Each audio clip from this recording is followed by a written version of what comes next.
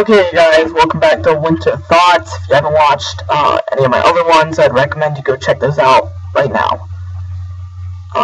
First, before I get into it, a little bit of an announcement. Saving up for a new mic. As you can hear, it's pretty bad. Don't know what went wrong with it, but over time it kind of just deteriorated.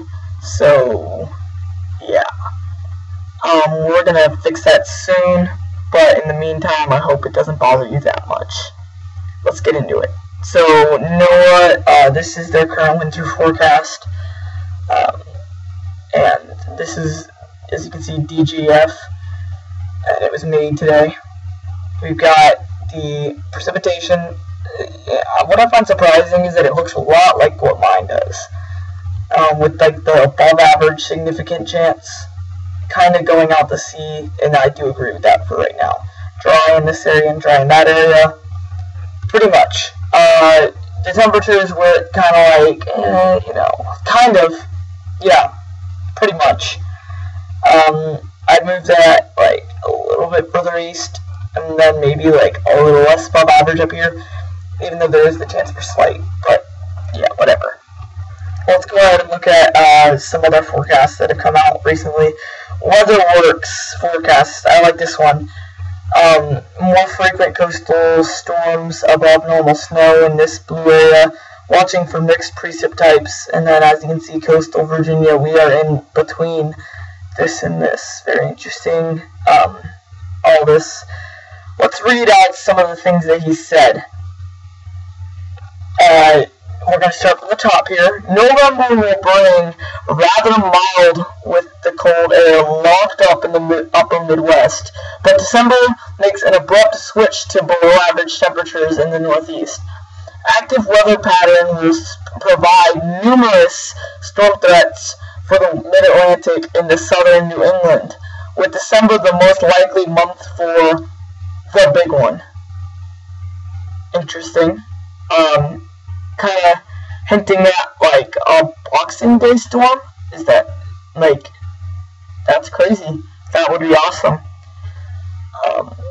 Then the cold expands in January with a higher risk of prolonged Arctic outbreaks. Snow threats push further south into the Ohio Valley and Mid-Atlantic for January and February, which may keep New England drier, and Midwest has a higher likelihood of significant snow. Then we start right here and then into that. The heart of the cold air shifts into the Midwest for February into March, but most of the Northeast continues with a higher than at normal risk for below normal readings, aka temperatures. So what we're going to be looking at is late season snowfalls will be favored in March and even into April, extending the winter for snow lovers. It's pretty cool. All around good winter, and this is what a lot of forecast looks like. This is the first forecast from a major source, the one I'm about to show you, that actually has more of like, meh. No, I mean, and it's Accuweather. As you can see, the mix zone's a little bit more coastal and a little bit further north than what a lot of people are saying, even me, which would leave me in just rain, apparently, wet. And as you can see, I'm actually going to draw on this. What it looks like is what they're having is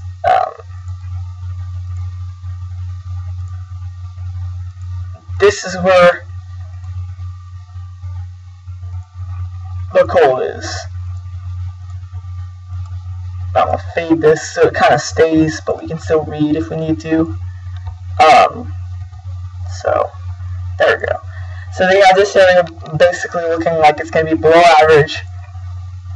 And then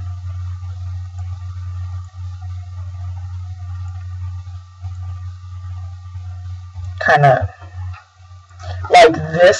Sorry, somebody's coming inside the house.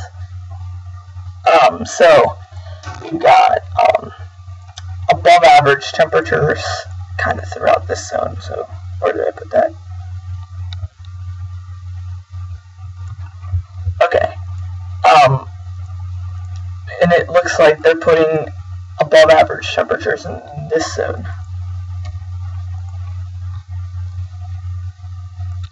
Like that. That's what it looks like. I mean, that's untypical for a El Nino.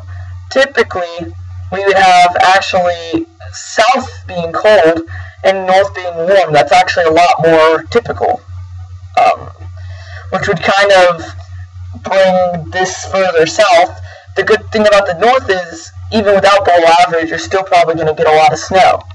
And then once you get this south up below average, that's when you start to get this mix line well through here. I mean, let me show you my my nor'easter track here. Feel snowy for this zone, mix for this zone, rain for this zone. Enough said. Alright, this is my thoughts. I've shown you our forecasts. Very interesting stuff. Alright, see you guys later. Thank you for watching. Bye-bye now.